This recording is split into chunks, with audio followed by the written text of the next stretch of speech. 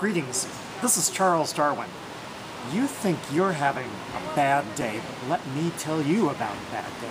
12 million years ago in what is now Nebraska, there were some animals out grazing in the savannah. And they were just minding their own business. It was probably a beautiful day and there was lots of nice grass and trees for them to browse upon. And then along came a volcanic explosion in what is now Idaho over the Yellowstone hotspot, and it put a lot of volcanic ash into the air.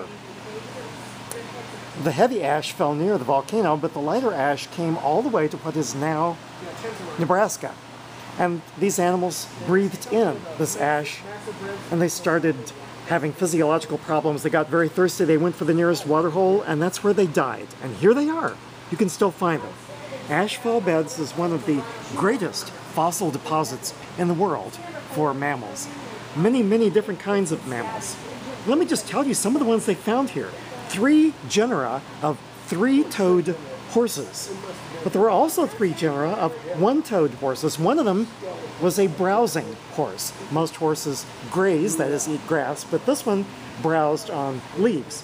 There were 2 species of rhinos, the most common one being the barrel-chested rhino Teleoceras. That's most of what you can see over there and right down here. There were 3 genera of small camels.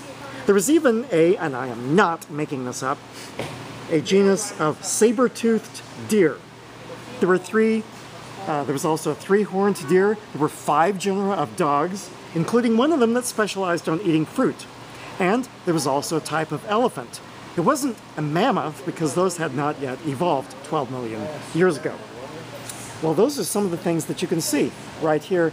And as you can also see, the fossils are all in place. A lot of times when you find massive fossil deposits, what you see is the bones have all been torn apart and piled up, and that the paleontologists have to figure out how to put them back together. But here, no such imagination or expertise is needed because the bones are still in place.